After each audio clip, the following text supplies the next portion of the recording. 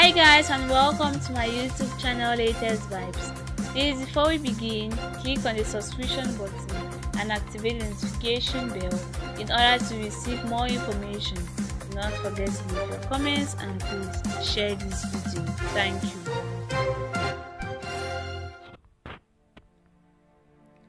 A former NATO Deputy Secretary General has spoken of her hope that there will be a peaceful end to the war in Ukraine.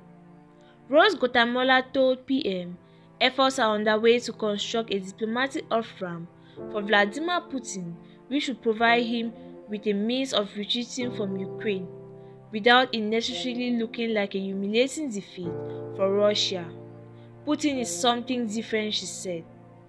But she said she really hoped a wider war could be avoided.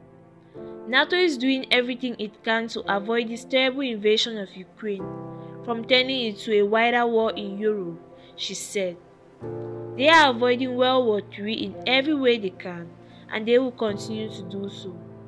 She said there were signs and more talks coming up, which should hopefully get us on an exit ramp out of the crisis, with a number of actors engaged in negotiating diplomacy.